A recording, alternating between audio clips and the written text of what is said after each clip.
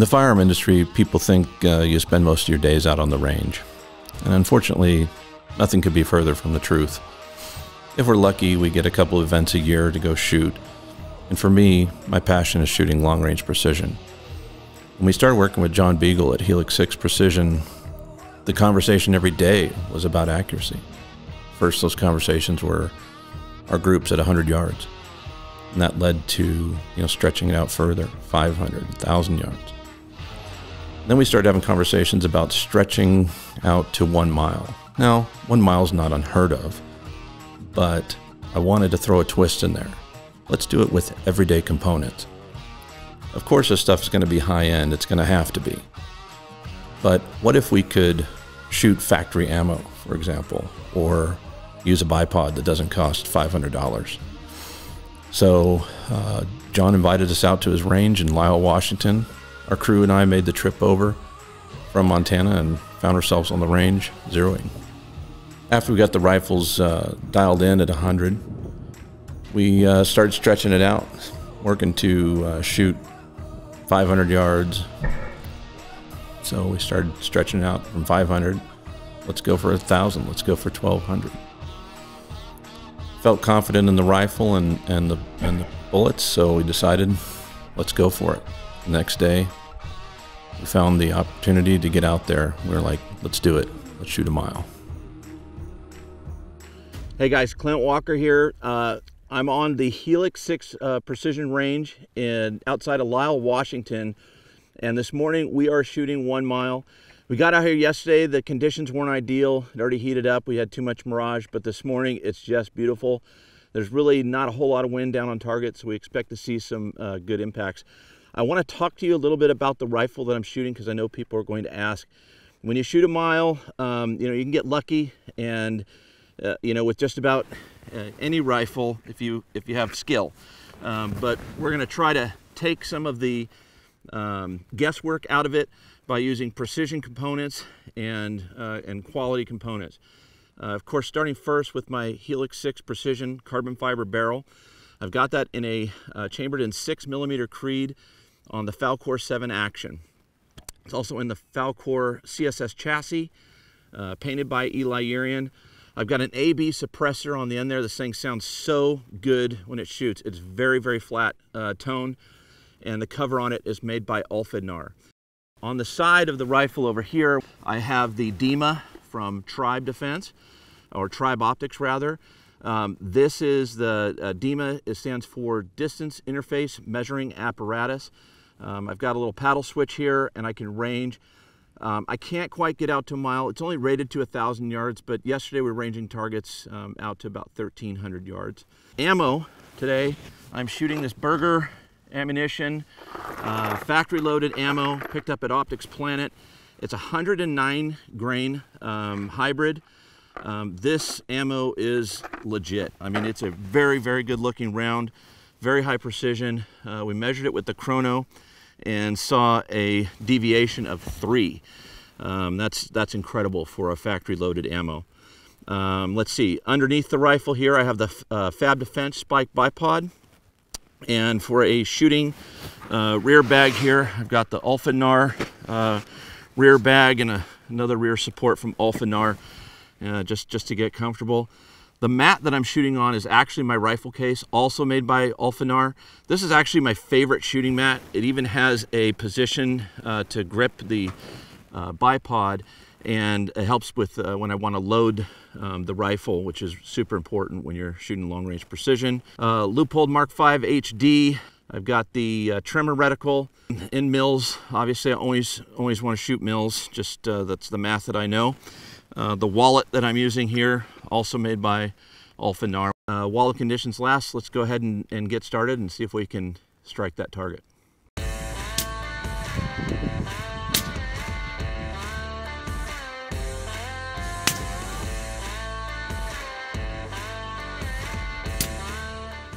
You guys ready? On you ready. On target. Okay. Send one ready. I got no wind. No wind. Stand by.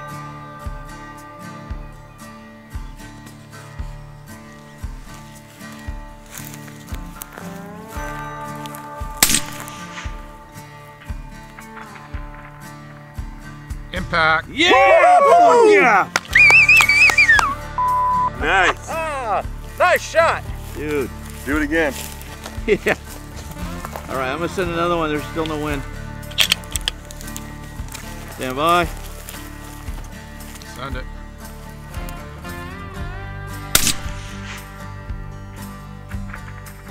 Impact. Yeah.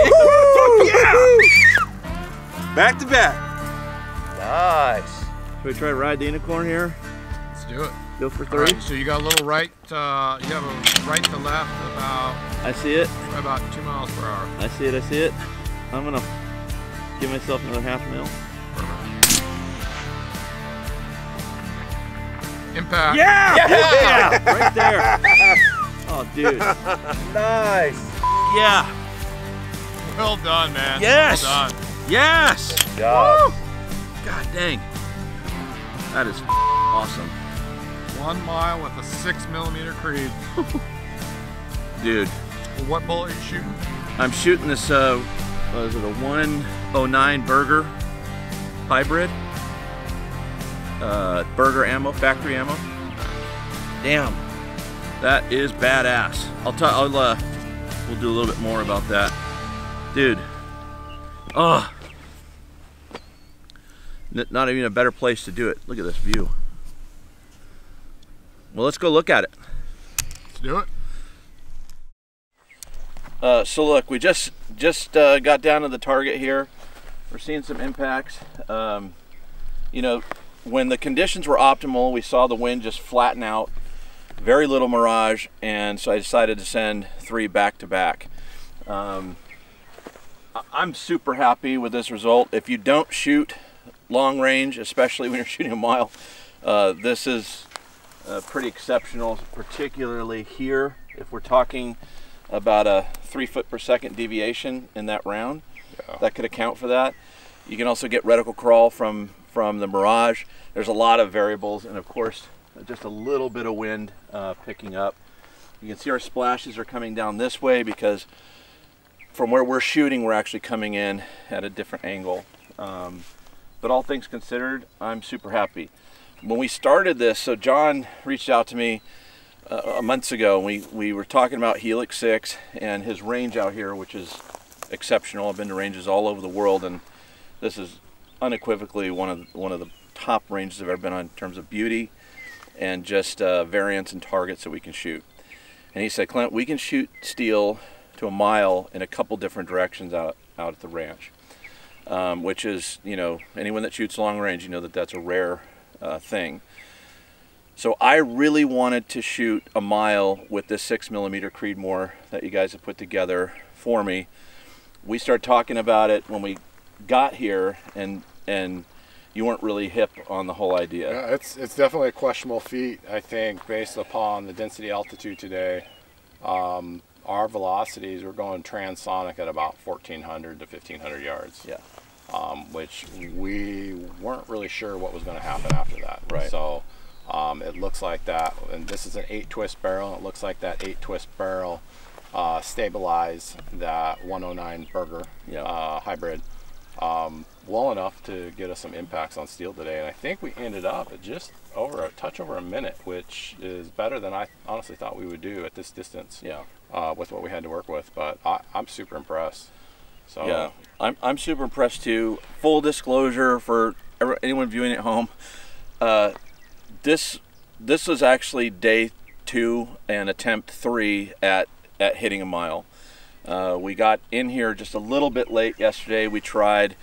It already started to heat up. We had a ton of mirage. Wind was kind of gusting. We've got canyons here, and especially right off this side really drops off, and it just, you know, we couldn't even see where the bullets were impacting. So I think these 3 impacts represent a total in terms of shots, 25, 30 shots probably. yeah, that's about right. And you know, just happened to ride the unicorn, so to speak, in these last 3. So, you know, full disclosure, we didn't just come out here, lay down and whack it. We had a lot of dope over the last couple days, and we just kind of figured out what the best was. Yeah. It was pretty awesome though when when we're shooting, I mean, with this loophole, first off, I'm seeing that target pretty clear. So my mirage had started, instead of shifting left to right, it really just all of a sudden started going straight up and down. That tells me that wind is very flat. John saw it and said, hey, we got no wind. We're trying to get a drone into place and wait on that. And I'm like, you know, we just got to send it, right? Yeah. And as soon as we knew we had that impact, I'm still seeing the same condition. The rifle is super stable. And, you know, that's thanks in part to the Fab Spike bipod and, of course, that Alpha-NAR shooting rest. So I just racked it again. I'm ascended again. And I actually think that I think this was my first, and that was my second, and then my third, the wind started to pulse a bit, and we saw it, and you can see right now. Yeah, we can feel a little bit of it. And you know, what's funny is now the wind's actually shifting direction again. So super excited. Burger ammo, factory ammo. Yep. Super impressed with that round. Super impressed with that transonic flight path, that stability, the ability for it to get back into. What do we have for our extreme velocity spread? What was it, like 3 feet per second or 3 something? 3 feet. Yeah. That's ridiculous. I mean, yeah. That's even hand loaders have a difficult time achieving that, and to see that come out of factory ammunition for real, is super hard to attain. So we had all the right tools today, and we had a little talent behind the gun to make it happen.